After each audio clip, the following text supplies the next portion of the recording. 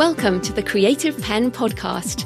I'm Joanna Penn, thriller author and creative entrepreneur, bringing you interviews, inspiration and information on writing, publishing options and marketing ideas for your book.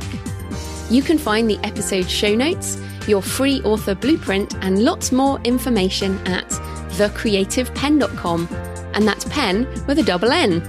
And here's the show. Hello creatives, I'm Joanna Penn, and this is episode number 718 of the podcast, and it is Wednesday the 11th of October 2023 as I record this in-between-isode, where I will share some chapters from the audiobook of Writing the Shadow, Turn Your Inner Darkness into Words, narrated by me. And as this goes out, the Kickstarter launch campaign is live at thecreativepenn.com/shadowbook. And if you're listening in the future, after the 25th of October 2023, that link will redirect to wherever the book is sold. I'm sharing 3 chapters, which I have slightly edited for the podcast. Firstly, Let Your Dark Horse Run, which is a metaphor of the shadow. Then the introduction, what is the shadow and what's in the book. And then finally, why explore your shadow side. The transcript is on the podcast show notes if you'd rather read it, and also on the Kickstarter page you can download a sample, send it to your device, whatever you like. So I hope you find this interesting, and once again check out the book at thecreativepenn.com/shadowbook in lots of formats, including audiobook. Writing the Shadow. Turn Your Inner Darkness into Words. Written and narrated by Joanna Penn. Let your dark horse run. Although much has changed over the last 2,000 years, human nature remains the same. Around 370 BC, the Greek philosopher Plato composed the Phaedrus, which includes an allegory of a chariot that has helped me frame the shadow. Perhaps it will help you too. Imagine a Roman chariot drawn by 2 horses, a white horse and a dark horse. I am the charioteer, and I am in the race of my life. The white horse represents my rational self, the one society sees. My good behaviour, my industry, my hard work, my productivity, my scrubbed clean, well-mannered, good girl self. She helps others. She's a peacemaker. She doesn't like conflict. She says the right things, reads the right books. She needs to be liked. My white horse trots delicately along paved roads, aware of the fences and boundaries, never needing to cross them, remaining within the lines drawn by others. My dark horse is a wild animal, wreathed in smoke and ash and flame. She gallops across wide open spaces, leaps obstacles, smashes through fences, and avoids the paved and cornered world. She runs free and will destroy herself, rather than be caged. If both horses run together in the same direction, I can fly along, whooping in delight at the speed and power. But if they become unbalanced, the chariot begins to wobble. When my dark horse stumbles, my white horse drives us hard along the highway, never stopping for rest. But if she dominates for too long, my dark horse rears up and runs out of control, driving us towards the cliff edge. My white horse has often been stronger. I've always worked hard, got good grades, behaved well, earned enough money to support myself, paid my taxes early. But the more I let my white horse dominate, the more my dark one rears up unexpectedly and takes over until she exhausts herself with all the things that nice girls shouldn't do. When I became a writer, these 2 horses drove me once more. My white horse writes non-fiction, helps others, wants to be useful, and responsibly manages a professional business. I'm grateful to have her. My dark horse writes stories that tap into untamed darkness. I've tried to muzzle her, strap her down, regulate her chaos, but she rears her head, shakes her mane, stamps her hooves, paws the dirt. Let me run. Questions. What are the key aspects of your white horse? What are the key aspects of your dark horse? What happens when one or the other becomes dominant? How could you let your dark horse run creatively? How does it make you feel to consider that prospect?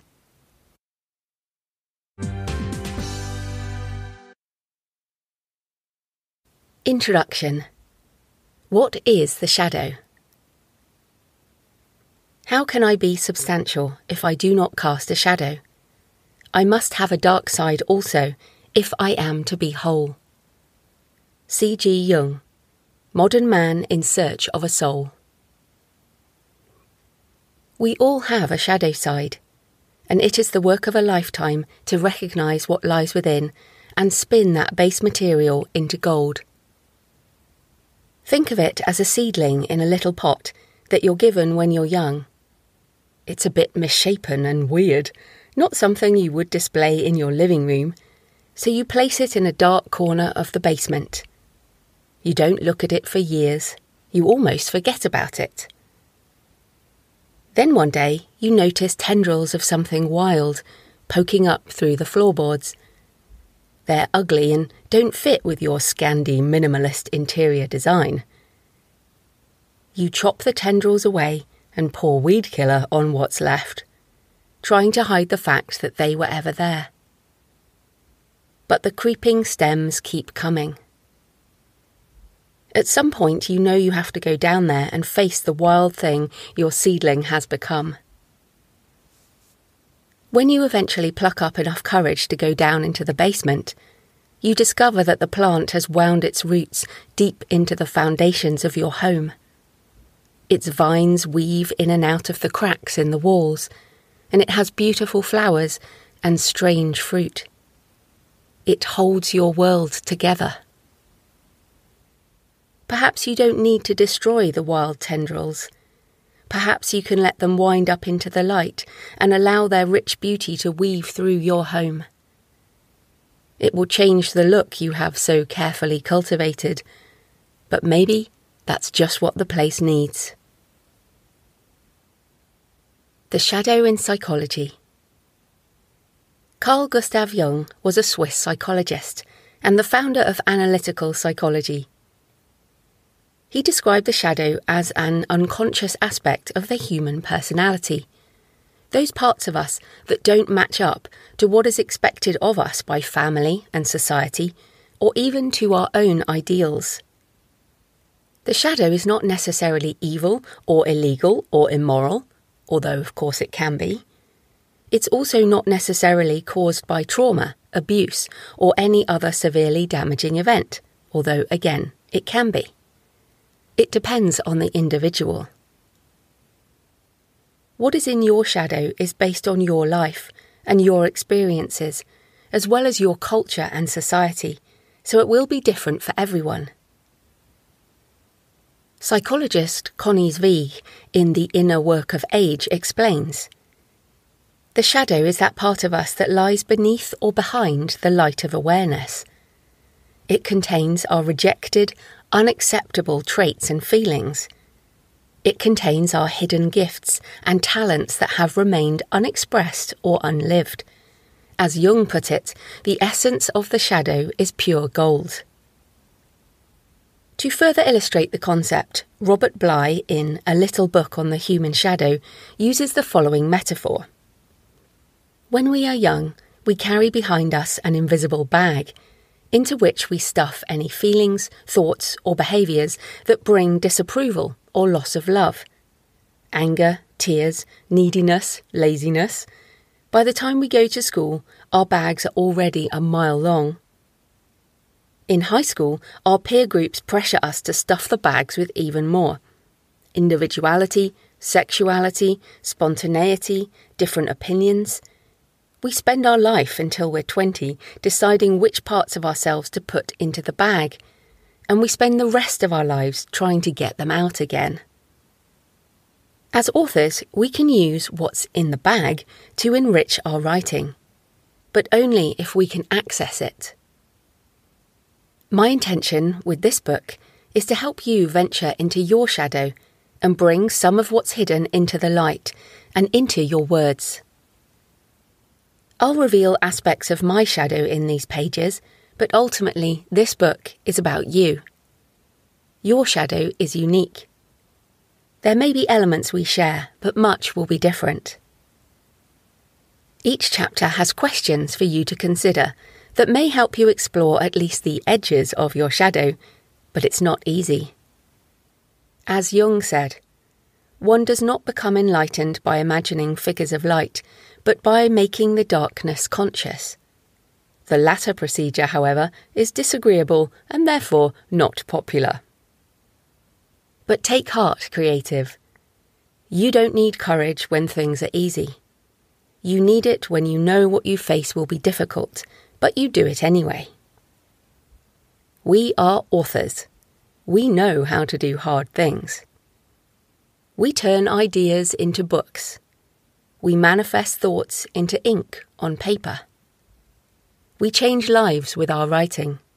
First our own, then other people's. It's worth the effort to delve into shadow. So I hope you will join me on the journey. Who am I, and why did I write this book? I'm Jo Frances Penn. I'm an award-nominated New York Times and USA Today best-selling author of thrillers, dark fantasy, crime and travel memoir as J.F. Penn. I also write non-fiction self-help for authors as Joanna Penn. At the time of writing, I'm in my late 40s, and I live with my husband Jonathan and my 2 British short-hair cats, Cashew and Noisette, in Bath, England. I've been a full-time author-entrepreneur since 2011, and before that, I used to implement accounts payable systems into companies across Europe, Australia and New Zealand. I first learned of Carl Jung's principle of the shadow when I studied psychology at A-level, aged 16 to 18 here in the UK. I later studied psychology of religion as part of my Masters in Theology at the University of Oxford, 1994 to 1997, where I read Jung and many other perspectives. In 2005, I did a graduate diploma in psychology at the University of Auckland, New Zealand, and considered becoming a clinical psychologist. That's also the year I started writing my first book, which led to me becoming an author instead. Over the years, I've continued to study elements of psychology and have woven its principles into my stories as well as my self-help books. But of course, self-development is the journey of a lifetime, and we are all a work in progress. I cannot claim to have solved all of my issues, let alone brought everything that remains in my shadow into the light. I've been writing this book on and off for many years, first in my journals and then in various manuscript forms, but I backed away from finishing it until now. Writing my memoir, Pilgrimage, unblocked a great deal and helped me overcome my fear of sharing more openly. I've also crossed a threshold into middle age, and it's been a journey of such change that I finally feel ready to share this book. While my personal experience will be different to yours, I hope you find this book useful as you face your own challenges on the path ahead. What's in the book? Part 1 goes into the various ways you can tap into your shadow. Since it lies in the unconscious, you cannot approach it directly. You need tools to help reveal it in different ways. You will find ideas here, ranging from personality assessments and identifying shadow personas to mining your own writing and exploring your true curiosity, as well as ways to protect yourself so you don't get lost in the dark. Part 2 explores how the shadow manifests in various aspects of our lives. I discuss the creative wound and how it may still be holding you back in your writing life, as well as aspects of traditional and self-publishing. Then expand into work and money, family and relationships, religion and culture, the physical body and aging, death and dying. Part 3 explores ways that you can find the gold in your shadow and turn your inner darkness into words through self-acceptance, letting go of self-censorship, deepening character and theme in your work, and opening the doors to new parts of yourself. While the book is designed to be read in order, you can also skip directly to the sections that resonate the most. There are resources and questions at the end of every chapter that will help you reflect along the way. You can answer these questions in your own journal or use the companion workbook if you prefer to write in a more structured way. Right, let's get into it.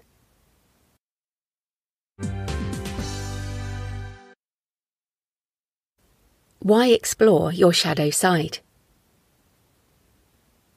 It's not an easy or comfortable process to delve into shadow, so why do it? You will learn more about yourself and other people.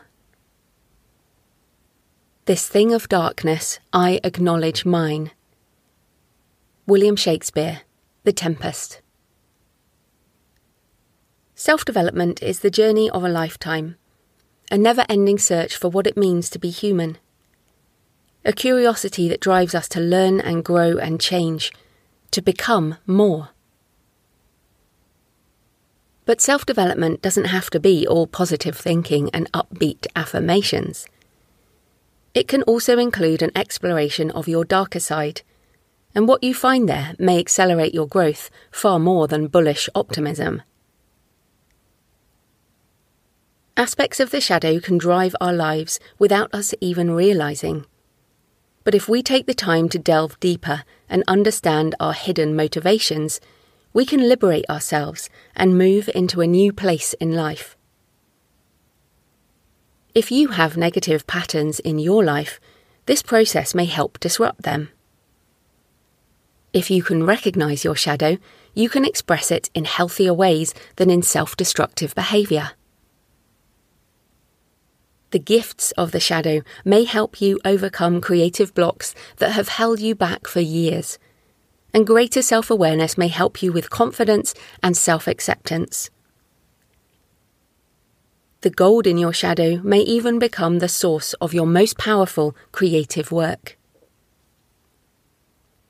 Understanding these darker elements of personality can also give you more empathy for others and give you an insight into why people behave in certain ways. You will help yourself and other people. Humans love story in every form. We crave it. But we don't want perfect people in perfect worlds experiencing nothing but a joyful, easy life. If a story starts that way, then we know it won't end well. Story is how we learn to deal with life, how we vicariously experience the world.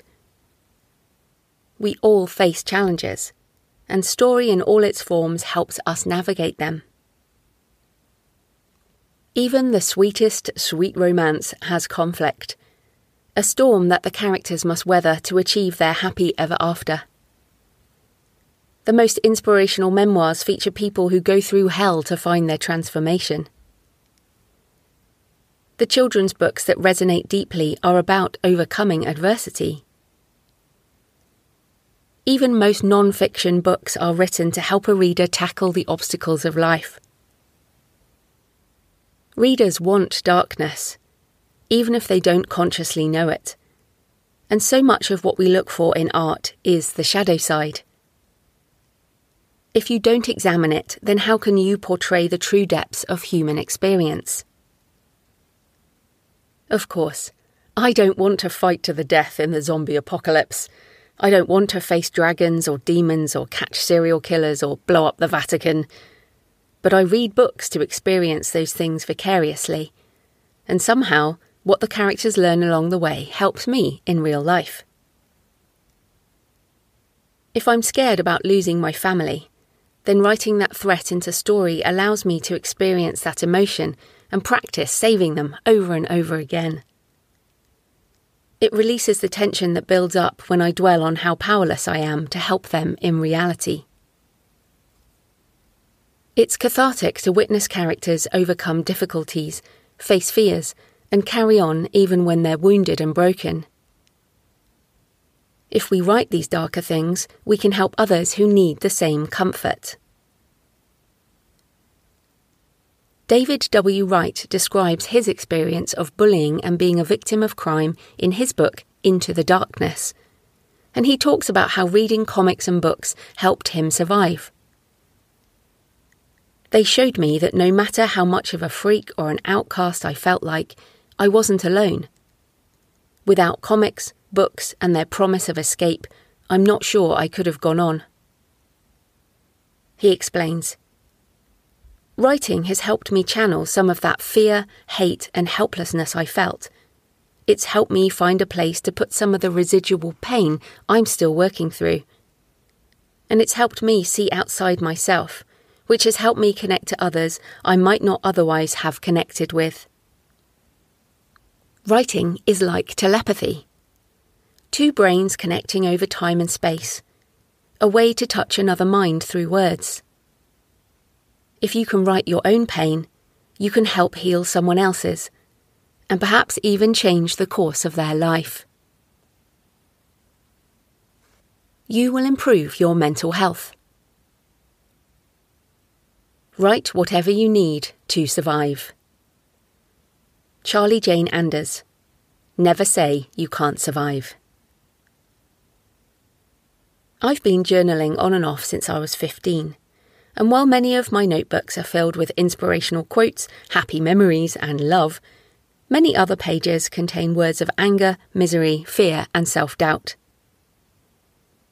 I often don't recognise the person I was when I wrote those things, even though it's clearly my handwriting. Who knows who I might be today had I kept those words inside and let them fester and rot. But because I wrote my dark thoughts down, they dissolved into the paper, captured between the threads. They felt real in the moment, and then they were gone. Writing your shadow can help you process grief or anger or pain or anything you need, for however long it takes. The blank page can become a counsellor without you ever having to speak a word aloud. It can be your secret therapist, and your words need never be published, unless you choose to share them. You will deepen your author voice. Your author voice is what makes your writing your writing.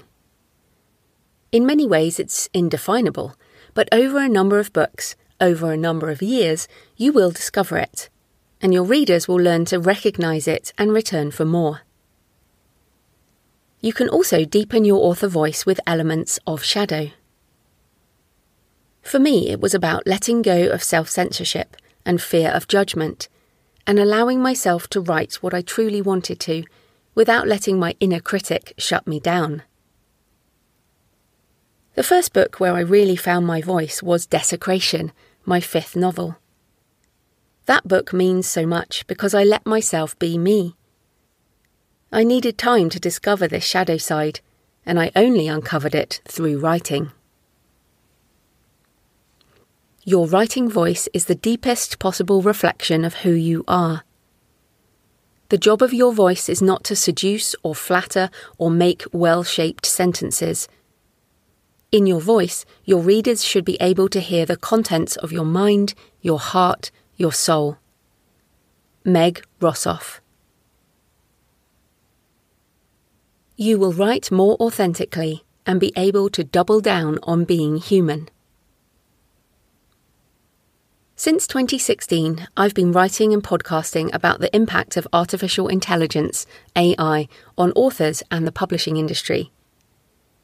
This impact has only become more significant as the years have passed. To be clear, I'm a techno-optimist. I use various AI tools as part of my creative process, and most of the services and websites I use as part of publishing and book marketing are powered by AI. I'm certainly not against using them, but they are tools to help us achieve our human creative goals and should be used as such. While it's almost possible to generate an entire book with a few clicks, what is the point in doing so? If a book doesn't come from a human creative spark, a call to write what we're curious about, what keeps us awake at night, or what is on our hearts, it's just another cookie-cutter product, and there are far too many of those already.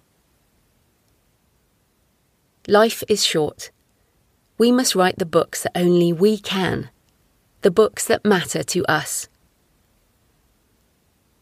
My recommendation has always been to double down on being human, to tap into our unique experience of the world, and to express what we consider important through our creative body of work.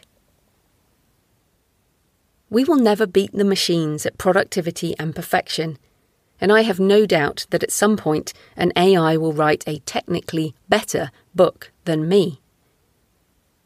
But that's okay. Our flaws make us human. Our shadow side makes us human. And that's the part other humans connect with in our writing. If we accept that we are flawed, and so is everyone else, then why are we so scared to show it? Why do we resist putting our whole selves into what we create? After all, we appreciate the depth of humanity in the paintings of Vincent van Gogh, visiting the starry night and marvelling at his vision, while accepting that his mental health issues and family trauma made him the artist he became. We read confessional poetry by Anne Sexton or Sylvia Plath because they shared their pain and flaws through their words. We listen to songs by Eminem because he expresses his rage about the shadow sides of family and fame and how this world breaks us apart. In fact, we criticise art that is shallow or fake, and we ridicule wooden or one-dimensional characters in books or movies or TV shows. We demand depth in the art we love, so let us make art in the same way. If we can be even more human in our books, our words will resonate, and readers will seek them out because they crave authentic experience. In this book, I want you to see my quirks and imperfections, and yes, my shadow side. That which makes me, me. I want to double down on being human, and I hope it will help you do the same. Kevin Roose explains this idea in Future-Proof: 9 Rules for Humans in the Age of Automation. He gives the example of fingerprints left on the surface of a handmade ceramic mug, and how that piece is worth much more than one mass-made in a factory. Roose explains his own approach. For me, leaving handprints means that I start every reporting assignment by figuring out how I can put my unique stamp on it, and not have it feel like a generic story that any other reporter or any piece of AI software could have written. We must find ways to instill the essence of our individual human experience and perspective into our books. Delving into the shadow can help you do that in a deeper way.